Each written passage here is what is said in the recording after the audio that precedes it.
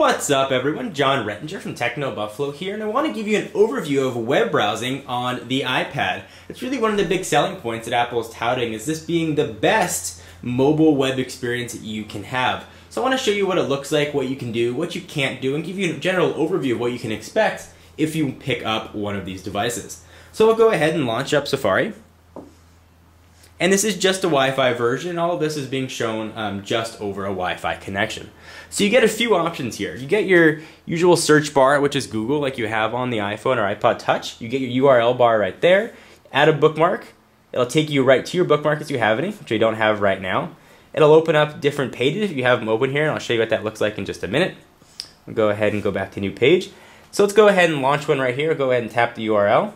And we'll go to TechnoBuffalo.com, and I'll do further videos showing you how the keyboard works and all the different applications. So be sure to stay tuned to the channel and TechnoBuffalo. So go ahead and type it in. It's actually the only website I've loaded up on here. Just got this home a few minutes ago. And you can see the speed. I'm also going to be doing a head-to-head video against the iPhone, so you can see what the differences are. So it's loading up. And this is actually a good site to test because there's embedded video on here.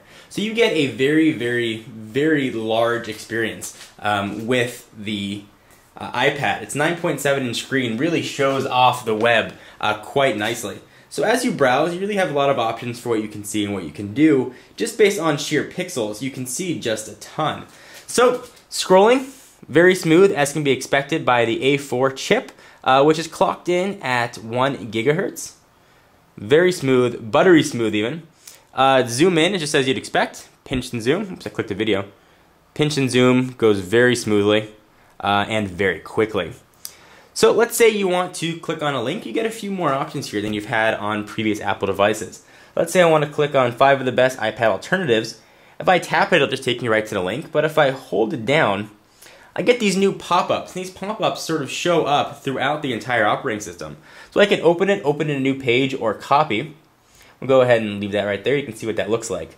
So I watch a lot of YouTube video. If you guys are watching this, odds are you watch a lot of YouTube video as well. How is that going to look on an iPad? Well, let me show you what the player looks like.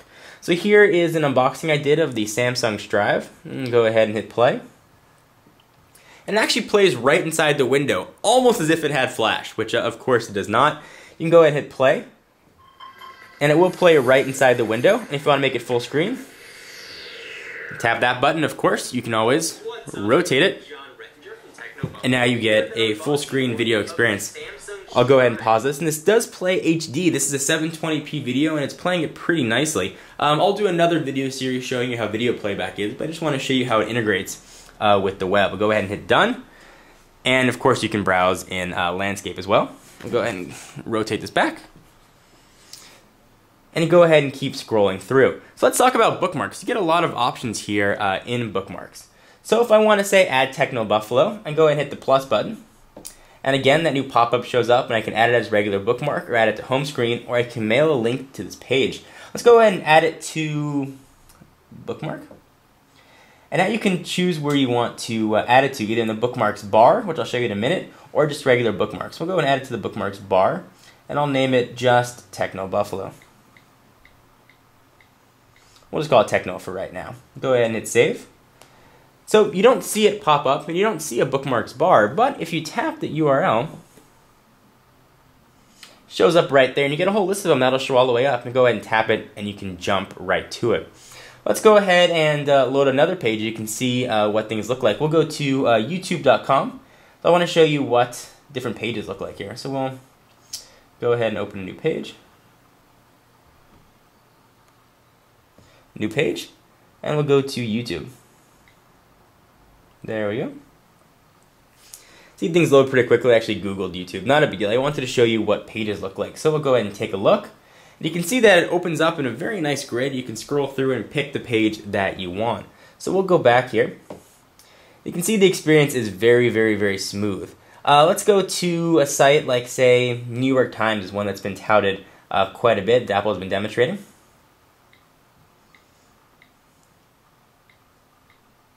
I'm going to assume it's NewYorkTimes.com, just to guess. And we'll see how sites like that look on the iPad. Go ahead and go. And I gotta say, so far typing has actually been surprisingly easy. And again, I'll do a full video on typing and how it works. But here you go. You get the New York Times in a very big format, in a way that really you may not be used to seeing.